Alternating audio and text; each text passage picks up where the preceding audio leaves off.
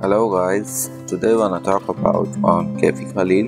His caste is Baloch and citizenship is Karachi, Pakistan. Kaifi Khalil was not belong to any rich family. His father was Baloch banjo player.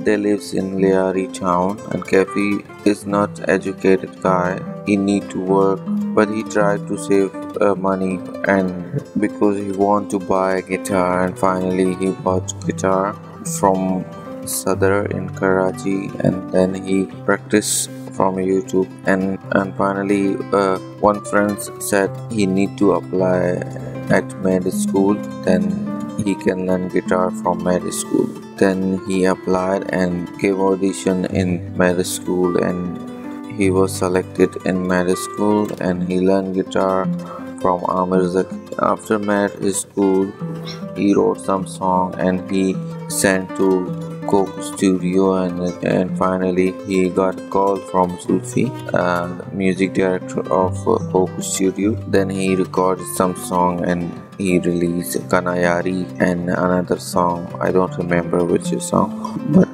Kanayari was a famous song of Kaifi Khalil. And after the Coke Studio, he released again Kahani Suno. He released second time because first time song was not so good. Then he released second time Kahani Suno and the Kahani Suno was a huge successful song.